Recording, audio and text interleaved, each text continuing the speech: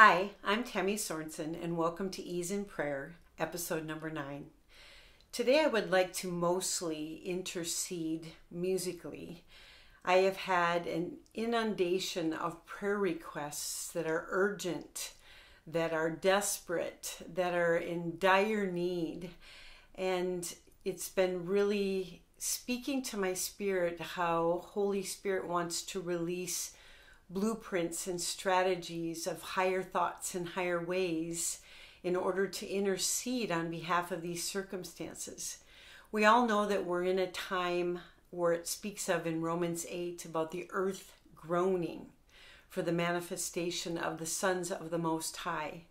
And we're living in Daniel 7 times where it talks about how important it is for us to possess His kingdom here on earth as it is in heaven. And so intercession, where there aren't words, it's Holy Spirit groaning. It says when we don't know what to pray, Holy Spirit gives utterance, groans on behalf of what we're calling out to Him to be in the midst of our circumstances. I know so many hurting people battling emotional things, battling mental things, battling severe and critical physical things, relationship things, financial things. The enemy has done an all-out assault on so many people who put their faith and trust in our Heavenly Father. And so I simply today in 852 Hertz want to play and intercede on behalf of every request I have for prayer. Please pray. Please intercede for this, that. I have so many that I have on my prayer list, and I want to do that instrumentally right now. I know that there is a new sound He is releasing. I have a new album coming out in June, and I will give you more information on that in upcoming episodes. But I'm so excited about it because it does carry a new sound.